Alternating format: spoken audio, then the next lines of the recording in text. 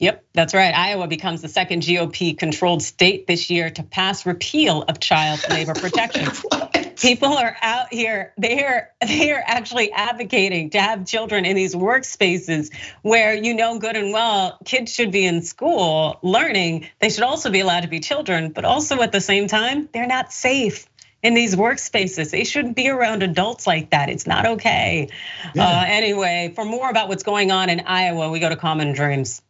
The Republican said she plans to sign Senate File 542, which removes so-called unnecessary restrictions that have kept minors from working in hazardous workplaces and from working long hours during the school year. The bill was given final approval by the state Senate on Wednesday, with just 2 Republicans joining Democrats in voting against it, defying lobbying campaigns by right-wing groups, including Americans for Prosperity and restaurant construction industry groups.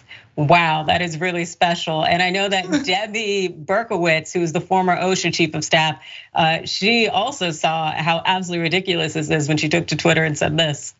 Why is Ohio endangering children and families? There are plenty of jobs kids can do now. This is more than stunning and in violation of federal child labor rules developed by occupational safety experts during Bush years. This is bad. You're damn right it's bad. And it's disgusting, but it's so the American way. It's taking us back to those times in the early 1900s where you had kids working in all sorts of facilities, losing hands and being put in danger, covered in soot after they were sent down chimneys and the whole deal. It's like we banned some of those things because we knew they were not safe for children. So what's changed? But then again, if we don't care about kids in schools getting shot and killed, then I guess they can go ahead and die early in the workplace. Jackson.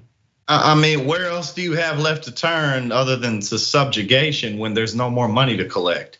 You know what I'm saying? Like, how much more money do these people need? Like, the Republican Party is literally bent on subjugating the middle and lower classes.